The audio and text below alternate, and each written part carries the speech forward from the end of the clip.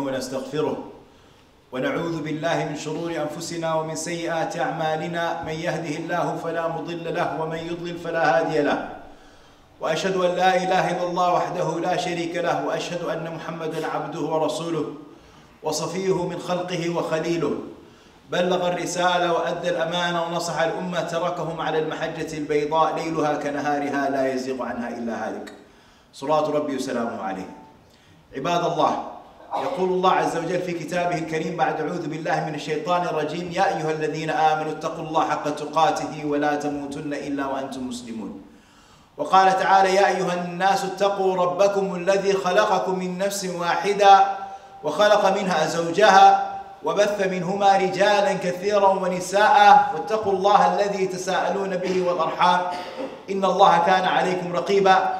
وقال تعالى: يا أيها الذين آمنوا اتقوا الله وقولوا قولا سديدا يصلح لكم أعمالكم ويغفر لكم ذنوبكم ومن يطع الله ورسوله فقد فاز فوزا عظيما. أما بعد.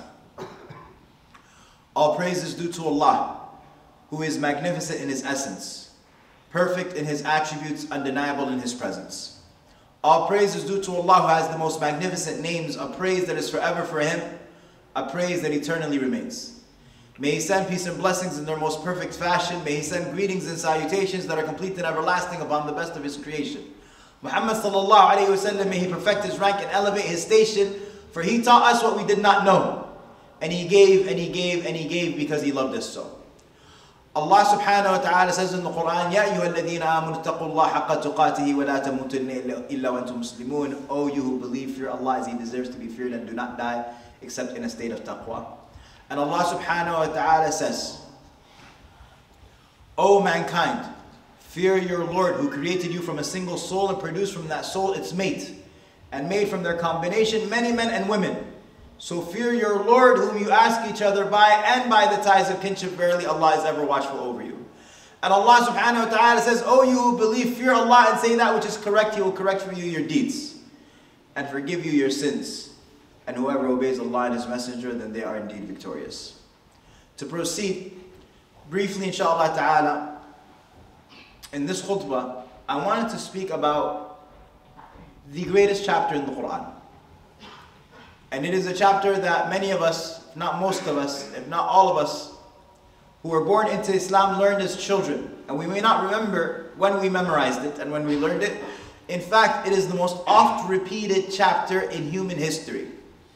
There is no piece of literature, there is no song, there is no hymn, there is no prayer that is spoken more frequently or memorized in more hearts than the greatest chapter in the Quran, which is Surah Al-Fatiha, Sab'a al-Mathani. When you open up Surah Al-Fatiha, I want you to pay attention to this. Allah subhanahu wa ta'ala has Bismillah ar-Rahman ar-Rahim at the beginning of 113 chapters of the Quran. Bismillah ar-Rahman ar-Rahim. Allah introduces Himself. Now, Allah introduces Himself using three names. Bismillah, in the name of Allah, ar-Rahman ar-Rahim. Those are the three names. Allah is the one who is worshipped. And it is appropriate that Allah subhanahu wa ta'ala introduce Himself to us as the one who is deserving of worship. Allah says, وَمَا خَلَقْتُ الْجِنَّ وَالْإِنسَ إِلَّا لِيَعْبُدُونَ. Humanity and the jinn were only created to worship Allah subhanahu wa ta'ala.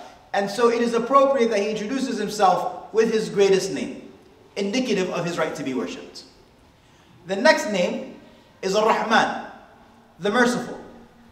And it is also appropriate that Allah subhanahu wa ta'ala introduces Himself to us as the merciful when the entire message of the Prophet sallallahu alaihi wasallam was a mercy, and Allah subhanahu wa ta'ala's mercy encompassed everything.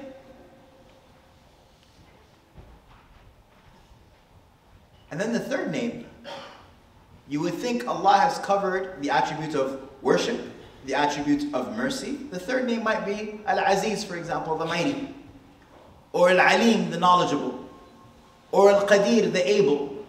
And yet we see that Allah subhanahu wa ta'ala introduces Himself as Bismillah ar-Rahman, the merciful, ar-Rahim, the merciful.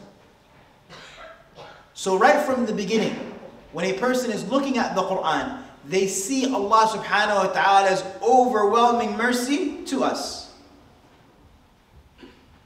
A person does not feel distant from the mercy of Allah except for someone who does not know who Allah is in the first place. Bismillah ar-Rahman ar-Rahim. And then Allah introduces Alhamdulillahi Rabbil Alameen. All praise is due to Allah, Rabbul Alameen. What is the Rabb?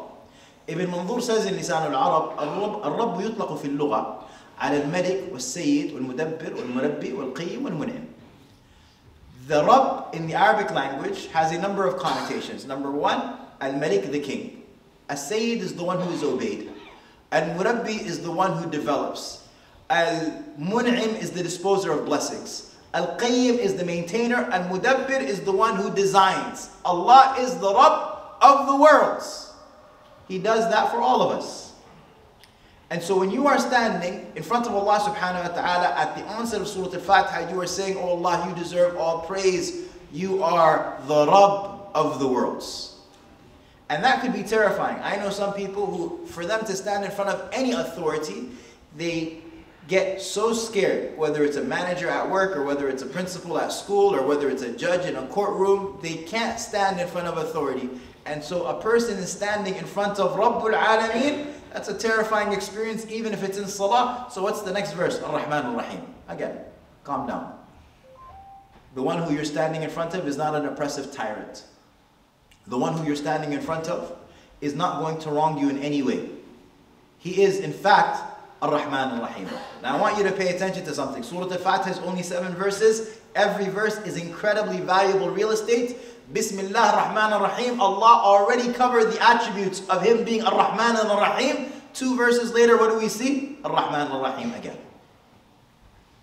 Allah subhanahu wa ta'ala says, نَبِّئْ عِبَادِي أَنِّي أَنَا الْغَفُورُ الرَّحِيمُ وَأَنَّ عَذَابِي هُوَ الْعَذَابُ الْأَلِيمُ. Allah subhanahu wa ta'ala says, tell my believing servants, tell my servants that I am the forgiving and the merciful, and my punishment is the severe punishment.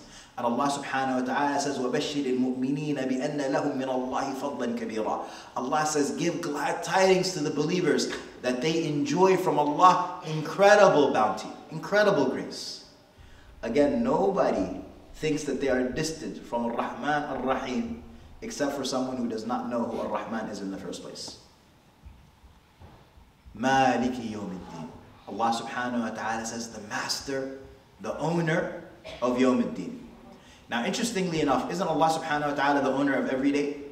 Isn't He the master of every day? So why Yawmiddin in particular? Isn't Allah the master of today and yesterday and the day before yesterday and tomorrow and the day after that? So why does Allah subhanahu wa ta'ala say that He's the master on the day of judgment? Because on the day of judgment, that is the one day where there is going to be no people who claim to own anything. He is going to be undisputed on the day of judgment. There's going to be no Fir'aun who says, أَنَا رَبُّكُمُ الْأَعْلَى أَلَيْسَ لِي مُلْكُ مِصْرٍ وَهَذِهِ الْأَنْهَارُ تَجْرِي مِنْ تَحْتِي. There's going to be nobody who claims that they are gods other than Allah subhanahu wa ta'ala. Everybody will be in submission to Allah. And so Allah mentions that He is Malik Yawmiddin. إِيَّاكَ نَعْبُدُ وَإِيَّاكَ نَسْتَعِينُ. You alone do we worship and you alone we seek for help. Ibn Taymiyyah, rahimahullah, he says about this verse that this verse destroys 2 debilitating social diseases or spiritual diseases. 2 debilitating spiritual diseases. What is the first?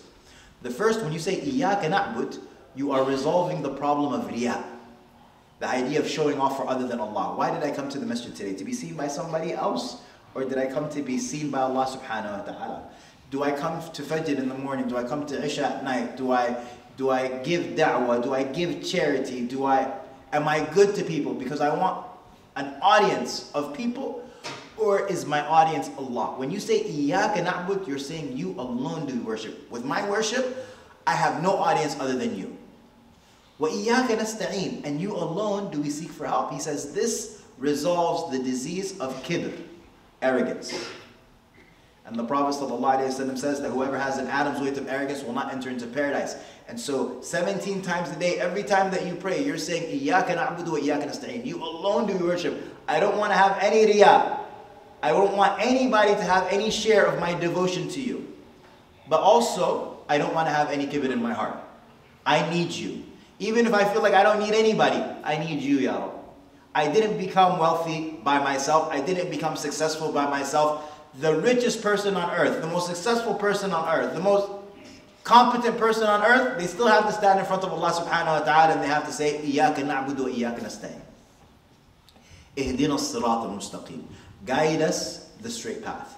And Allah subhanahu wa ta'ala doesn't say اهدنا إلى الصراط المستقيم. He doesn't say guide us to the straight path.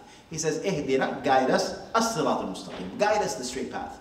And the connotation here that the Mufassirin mentioned is that you are asking Allah both by that statement. You are asking to be guided to the straight path, and you are asking that while you are on the straight path, that you don't divert from the straight path.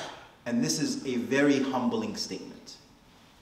There is no person on this earth, no matter how long they've been practicing Islam, no matter how much knowledge they've acquired, no matter how many good deeds they've done in their life, no matter how long they have been doing it, no matter if their beard has become white in the service of Allah subhanahu wa ta'ala, they are still in need every single time that they pray, every single rak'ah, to beg Allah for guidance.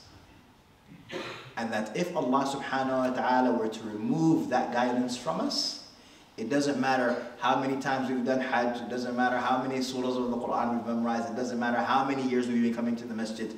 وَمَا كُنَّا لِنَهْتَدِيَ لَوْلَا أَنْ هَدَانَ اللَّهُ. We would not have been guided had Allah subhanahu wa ta'ala not guided us. And remember, one of the most constant du'as of Rasulullah sallallahu alayhi wa sallam was يَا مُقَلِّبَ الْقُلُوبِ ثَبِّتْ قَلْبِي عَلَى دِينِكَ. O turner of hearts, make my heart firm upon your religion. Even the Prophet sallallahu alayhi wa sallam is asking Allah. So we never are allowed to feel comfortable that I've been doing this for a long time. You know, Ibn Umar in the Muwatta of Imam Malik, Ibn Umar is the son of Umar ibn Khattab. He's someone who loved the Prophet ﷺ and the Sunnah of the Prophet ﷺ very much. And yet he said, Oh Allah, as you, on the day of Arafah, he stood in Hajj and he said, Oh Allah, like you guided me to Islam, his dua was, then do not allow me to die except with Islam in my heart. Do not take it away from me until I meet you. Do not take Islam away from me. Not taking our Islam for granted. اهدنا الصراط المستقيم صراط الذين أنعمت عليهم غير المغضوب عليهم ولا الضالين. I'll just finish here because of the time. The path of those you've blessed from before, the martyrs and the righteous and the truthful, and the prophets. Allah subhanahu wa ta'ala says that whoever obeys Allah and His Messenger, فَأُولَٰئِكَ مَعَ الَّذِينَ أَنْعَمَ اللَّهُ عَلَيْهِم مِّنَ النَّبِيِّينَ وَالصِّدِّيقِينَ وَالشُّهَدَاءِ وَالصَّالِحِينَ وَحَسُنَ أُولَٰئِكَ رَفِيقًا. So when you're asking Allah, put me on the path of those who you've blessed from before, you're asking Allah to be on the path of the prophets and the martyrs and the righteous and the truthful. And Allah subhanahu wa ta'ala in Surah An-Nisa says, and what excellent companions are those? And then you say, not the path of those who earned your anger or those who went astray. And those who went astray, or those who earned Allah subhanahu wa ta'ala's anger, were the people who knew the truth and rejected it. And so anybody who knows the truth willingly and rejects it, they have their share of Allah subhanahu wa ta'ala's anger. And anybody, those who were dhalin, they didn't know the truth and they innovated in their worship of Allah subhanahu wa ta'ala. And so anybody who doesn't bother seeking knowledge or asking the people of knowledge and just does whatever they think feels good or is a good idea, what have you, in the realm of the worship of Allah subhanahu wa ta'ala, they'll have their share of misguidance. أقول ما سمعتم واستغفر الله لي ولكم فاستغفروه إنه الغفور الرحيم.